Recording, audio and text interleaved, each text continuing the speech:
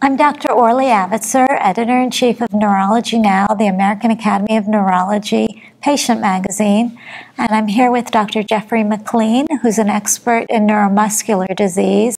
Thank you for coming. Oh, of course. Glad to be here.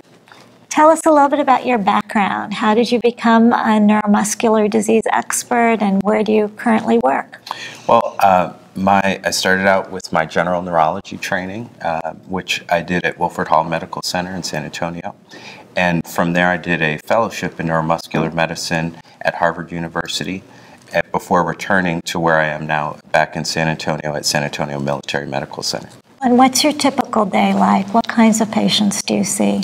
I see a fairly broad mix of patients, but when I'm doing specifically neuromuscular medicine, I do a lot of procedures, electromyography, which is a procedure that we use to help diagnose neuromuscular diseases. The type of patients we see range from patients with neuropathies to patients with muscle diseases that we call myopathies, to patients with disorders of the connection between the nerves and the muscles, neuromuscular junction disorders such as myasthenia gravis, to problems with the motor neurons such as ALS or amyotrophic lateral sclerosis. So a variety of very common diseases and some that are more rare and have very serious prognoses. Exactly, that's right.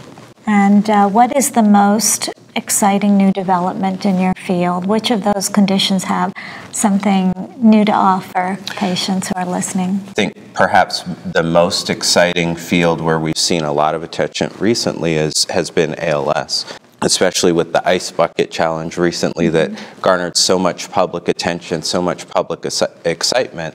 That excitement has transferred into more attention, more funding for more research, things that are looking at improving our understanding of the genetics that play into ALS, where there's a lot of work being done trying to find biomarkers, so things that can be tested easily to more readily diagnose ALS and understand how it progresses in a particular patient. All these things ultimately help us find and research possible treatments that in the end are hopefully will lead us to things that will really benefit patients. And up until now, there really has not been a great deal to offer an ALS patient. What do you do today?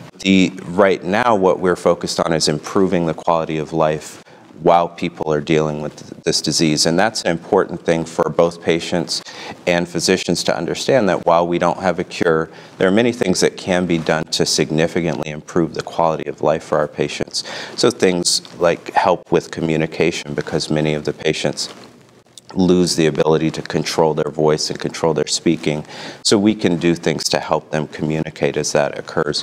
Things like assistance with nutrition, because they have difficulty swallowing and eating.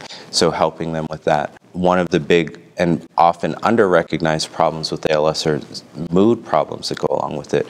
Obviously, it's a devastating diagnosis, and the social support is very important, that we offer that to our patients to make sure that their quality of life is as high as possible while dealing with this. And on the other end of the spectrum, we have neuropathies for which we can offer a whole variety of treatments.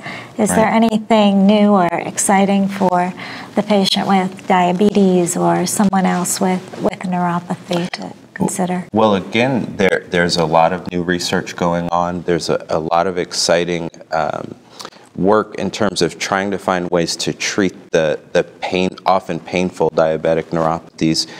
There are already some drugs currently available that many patients will be familiar with, and as time goes forward, we hope to increase the number of drugs that are available to make them more effective with fewer side effects. So hopefully that will be very soon on the horizon. Wonderful. Thank you very much for sharing all that new information with us. I'm glad to be here.